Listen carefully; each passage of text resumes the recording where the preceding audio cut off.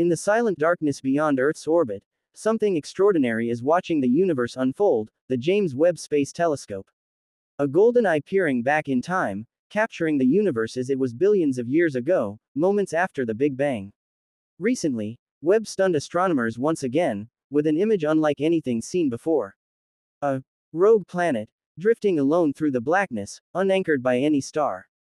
No orbit, no sunrise, just endless night. Webb's powerful infrared eyes pierced the void and revealed this lonely wanderer, glowing faintly with residual heat, a planet the size of Jupiter, floating through interstellar space like a cosmic orphan. But that's not all. In the same region, Webb detected something even more astonishing. Galaxies so ancient they formed just 300 million years after the Big Bang, earlier than any galaxy ever seen before. Each image Webb sends back rewrites our understanding of space, time, and even the origins of life itself.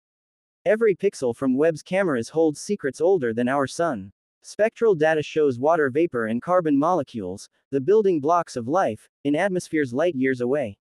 Could these be worlds like our own? Astronomers believe Webb may be on the brink of answering the greatest question in human history. Are we alone in the universe? And yet, Webb's discoveries aren't just scientific, they're emotional. Every photo is a cosmic time capsule, a glimpse of stars being born, of galaxies colliding, of chaos shaping creation. It's humbling, awe-inspiring, and hauntingly beautiful. So the next time you see one of Webb's images online, remember, you're not just looking at space. You're looking back in time, to the dawn of existence itself. If the mysteries of the universe fascinate you, hit that subscribe button.